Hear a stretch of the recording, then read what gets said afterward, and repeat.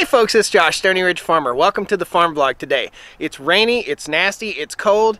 We got burn piles burning here on the other side of the farm, but the bulldozer can't work today because it's just too nasty, so we're gonna go work in the shop today. We're going over to my buddy's shop. He's got a race car in the shop and they're working on the race car. It's an open wheel modified race car. We're gonna go over there and have a little bit of fun today. So come along, let's go do a little bit of rainy day work, all right?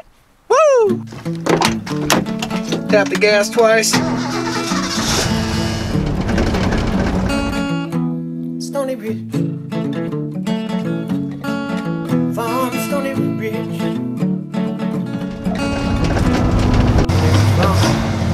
Just can't complain about that for $100. She's running good, guys. She's purring like a kitten. Had to do a little bit of adjusting on the timing, and she's purring good.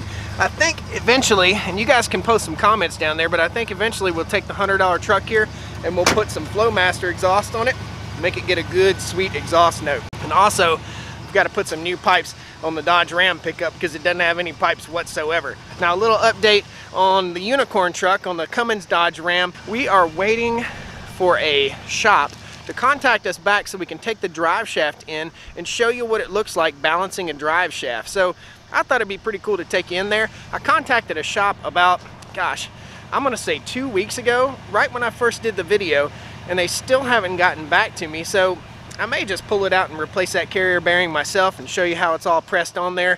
Maybe we won't balance the drive shaft, but I thought it'd be pretty cool to take you to a drive shaft shop and show you that. We'll let you know in the next few vlogs. If we go on and decide to work on our truck ourselves, we'll pull it up in the shop here and we'll get it done ourselves.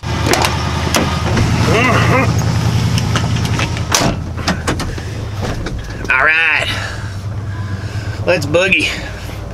Folks, if this is your first time, woohoo, camera fall. Almost a camera failed there. So folks, if this is your first time to the Stoney Ridge Farmer, we are a farm channel, okay? We're not a homesteader channel, we're not a prepper channel. We're an all-together farm channel. We're different than the rest, and we'll take you and we'll show you what it takes to build a beautiful, wonderful farm. And we bought this truck right here for $100, so we're going off farm today, go have a little bit of fun. So right over here, guys, the bulldozers have been working, clearing land, burning big old piles of stumps. Things are starting to look pretty good. This is our dirt road we live on, guys. So when we get up here to the shop, this guy has a logging operation, and his logging operation basically sponsors this race car. So it's pretty cool. You'll see a bunch of stuff around, and we'll probably go into detail about a few of those things later on in a future vlog. But today we're just gonna check out the race car, and these guys have been nice enough to let me come over and check them out and work with them. And so we'll be in the pits at some point here with this race car. It's gonna be really cool. A lot of fun stuff to come here on the channel. All right, guys, we're pulling up here. Got some really big equipment. It's pretty cool. This is a really neat place.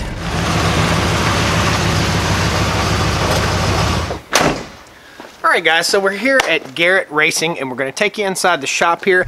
We're going to show you what's going on with the car. We're going to talk about the car a little bit, and we're going to take you up underneath this race car and show you a few things. It's going to be pretty interesting. I think you'll have some fun.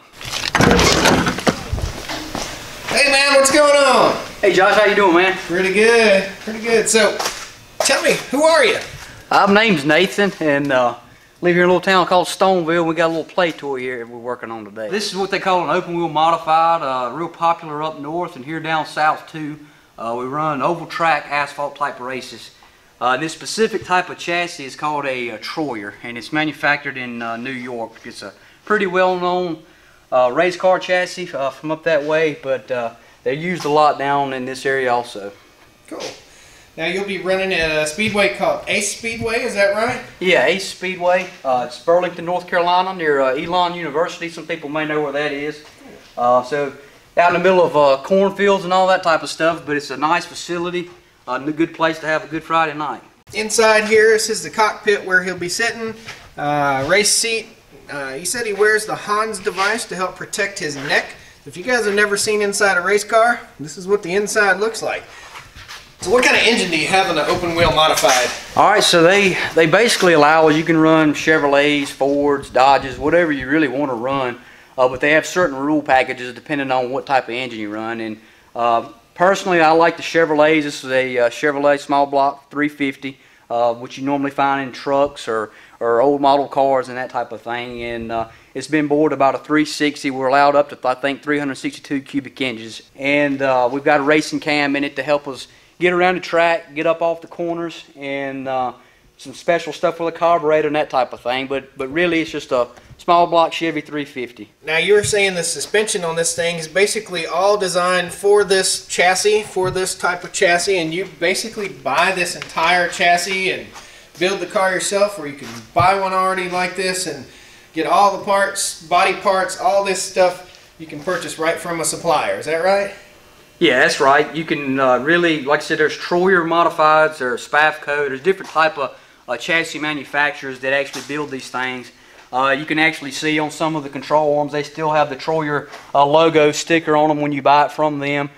Some people that really get involved with the racing, they build their own cars. So you don't have to necessarily buy one from a manufacturer, but if you're just getting started into it, or don't have the resources to make your own cars, it's a real good option to go that route to allow you to race and get out there, and also buy ready available suspension components like your upper control arms, your lower control arms, your tie rods connected from your rack and pinion over to your spindle, your sway bar arms here that prevents the car from rolling over as it goes through the turns.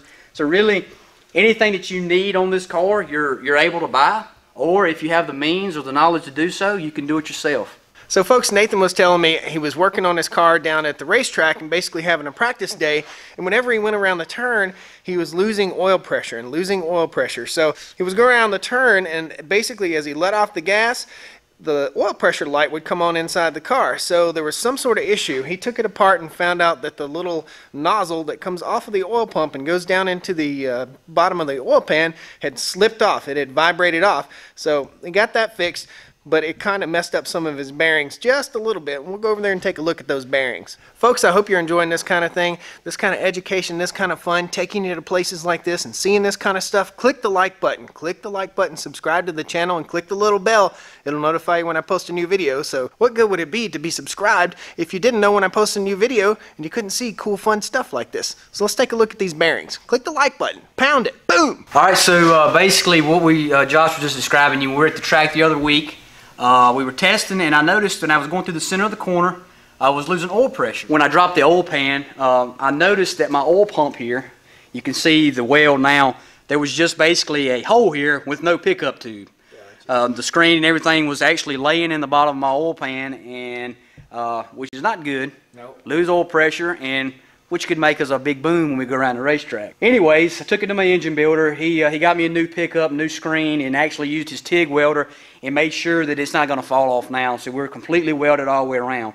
So just to be safe, we went ahead and pulled one of the main bearings, which the crank rides in, and those bearings look decent. We didn't have really any wear on those, and we should extend the life of the rest of the season before we pull the engine down and freshen it up. Now, the rod bearings were a little different story. I pulled the center rod bearings off, and what I found was some of the wear that you see in here almost looks like little scratches or gouge marks. Yep. We don't necessarily want that because it could actually lock the bearing up and what we call spin the bearing while it's on the rod in the journal on the crankshaft, which could possibly mess our crankshaft up and our rod. So luckily we caught it before it had any major issues. What I did is I went and bought some new bearings, and just to show you what this looks like versus what a new one looks like. This would be a brand new bearing. You can see very nice, smooth, shiny surface versus the gouged, scratched. It's still not terrible, but it's getting to the shape that while we already had the pan off, we needed to replace it without worrying about having the motor blowing. So that's what we're going to do here in just a few minutes, maybe show you how to actually get in here to put new rod bearings in. Alright guys, so we don't have time in a 15-minute video to stuff all this information in, but we are going to get up underneath the car and we're going to see what it looks like with the oil pan off of it. Be interesting. He's going to get under the car and I'm going to get under the car. And I'm a little bit bigger than he is.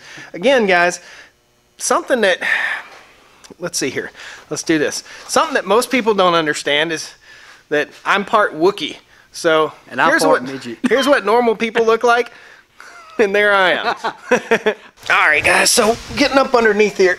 It's difficult to film underneath the car with a big old camera like we have here, but we'll get you the best shot we possibly can. So what are we looking at here?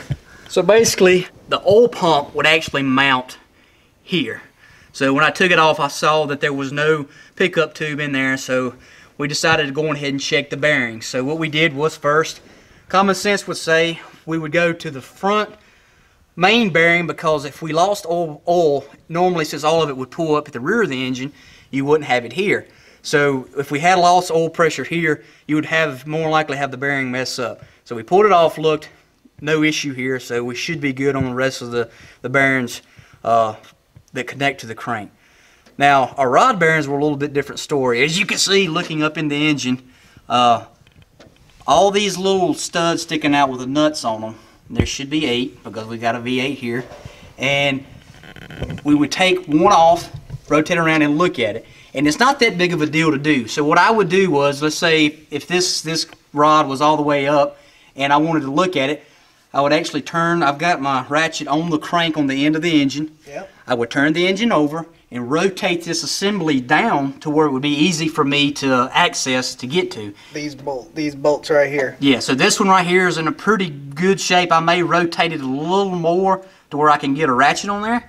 And so what I would do is break these loose, this is what they call the cup. It's basically 2 halves. Take the cup off, you can see the bearing, and inspect it or put a new one on.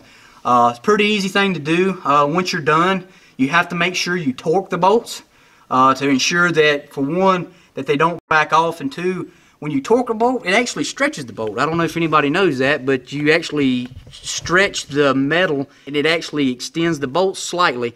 You don't ever go past the point that it can't go or spring back to where it originally was. If you do, the bolt's no good, so you have to replace the bolt. But if you torque it to the right specs, the bolt will stretch a little bit, lock it at the right force, and while it's rotating and at those high RPMs, you shouldn't have to worry about it breaking off. What kind of RPMs are you talking about in this race car? So typically what we normally turn by the time we let off the throttle at the end of the straightaway, we're right around 7,000 to 7,200 RPM. So more than what your normal street car would normally see, especially on like a V8 car. It's what we've got to do to go fast.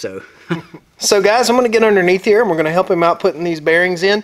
Basically, he's just going to unbolt, and what he's talking about rod bearings, it's the connecting rod. It's the rod that connects to the piston and pushes it up and down inside the engine. If you don't know how an engine works, I'll post a link down below to a video that tells you about how an engine works, okay? Pretty cool information. If this is something totally new to you, you know, if you like to learn, this is really cool information. So, guys, I just wanted to take you with me today and show you something I thought was really cool and something pretty fun. And you know, we're going to go to the racetrack with this guy. We're going to be in the pits. We're going to watch him race. Maybe one day, we might drive a race car too. I don't know. I don't think I can fit in that thing. We're just talking about window size versus belly size. I'm not so sure I can fit in that thing. So guys, thanks a lot for joining us here on the Stoney Ridge Farm. We went off farm today to have a little bit of fun and show you a race car, show you something cool, something you may have never ever had the chance to see if I hadn't taken you there. Be sure you click the like button, subscribe to the channel if you're not already subscribed, and click the little bell down there. It'll notify you when I post a new video. And sometime here in the future, we're going to go to the racetrack. Also, I want to let you know, our Stoney Ridge Farmer shirts are available again. So they're still available. There'll be links down there in the video description if you want to pick one up. I thank you a whole lot. We'll see you next time on Stoney Ridge Farmer, all right? Woo! Woo!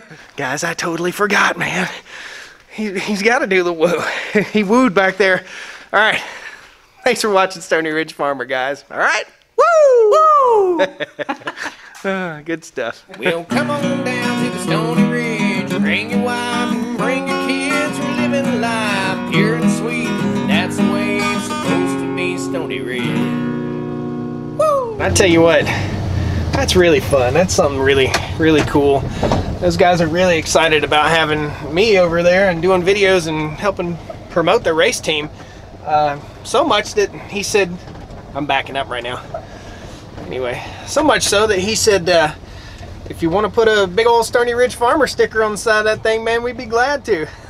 So, I don't know. It's pretty fun, guys. Thanks a lot.